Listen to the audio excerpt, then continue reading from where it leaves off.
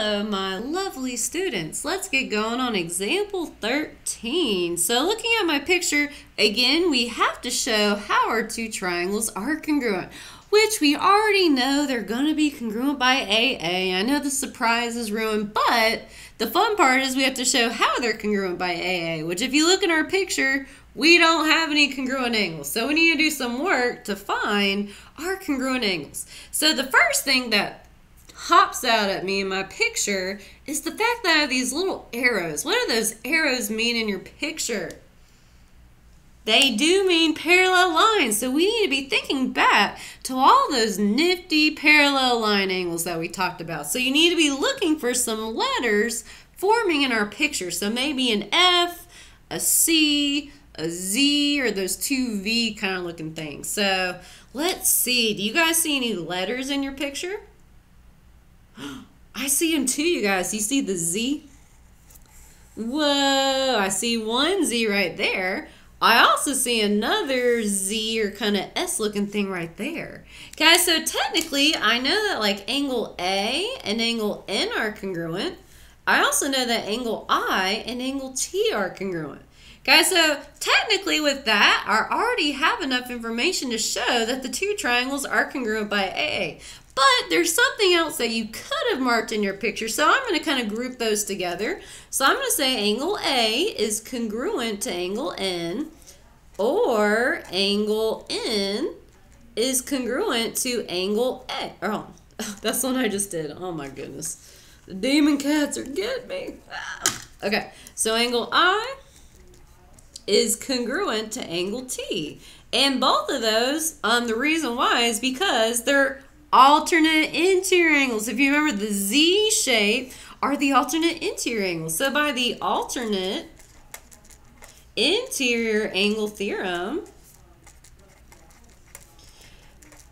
those two angles are congruent. So technically, I already have enough information to say the two triangles are similar by AA similarity.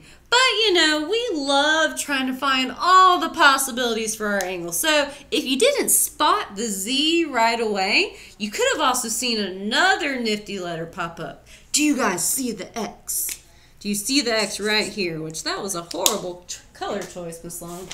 Get your life together. I promise you guys, one day Miss Long will be doing great. Okay, do you see this X right here? Do you see it? Which angles form at the X?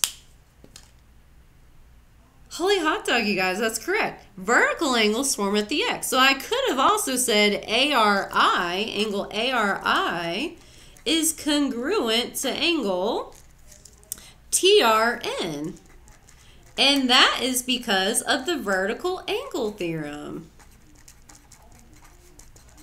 Okay, so again, you didn't have to list all this out, but any combinations of these, any combinations of two of these three angles would have been enough to show these were similar by AA. So you could have used like one alternate interior angle in the vertical angles. You could have used two of the alternate interior angles, or you could have used the other alternate interior angle in the vertical angle. So any combination of those would have worked.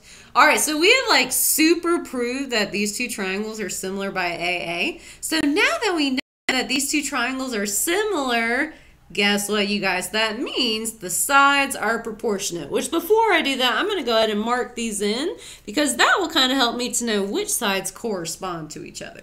Okay, so I'm trying to find angle X and Y. So angle X is in between the three arcs and the one arc. Okay, so I'm just going to go ahead and set it up with the X first. So X is in between my three arc and my one arc.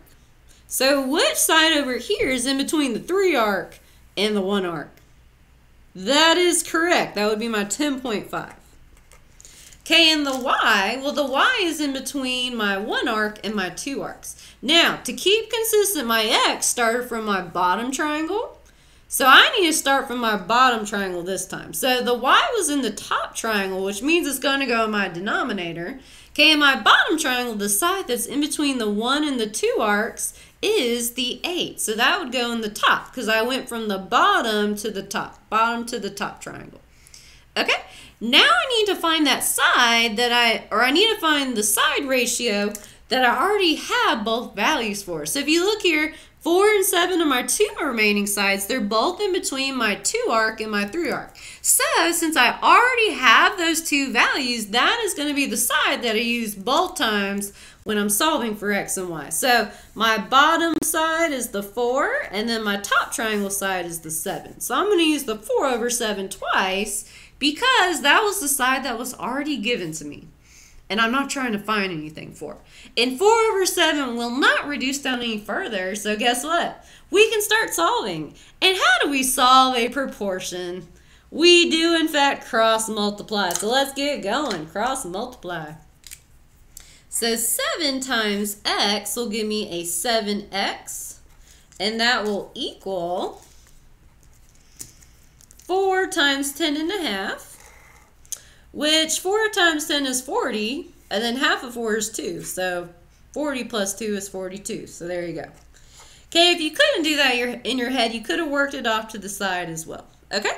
All right, and then we just got to solve for x. So 7 is secretly multiplying to the x. So that tells me I need to divide by 7 on both sides. Which 7 divided by 7 will cancel and turn to 1, which means x will equal 42 divided by 7, which is 6.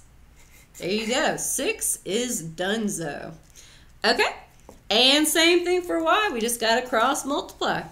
So 4 times y will give me 4y, and that will equal 7 times 8, which will give me 56. And don't forget, this 4 and y are secretly multiplying. So that tells me I'm going to divide both sides by 4. Which 4 divided by 4 cancels and turns to 1. Which tells me that y will equal 56 over 4. That will be, I'm going to work it out. So I'm doubting myself. 4 goes into 5 once. 14. There we go. 14. So y would be 14. Wasn't that fun? I can tell you already that example 14 is going to be even more fun. So get excited. 14 is going to be a blast.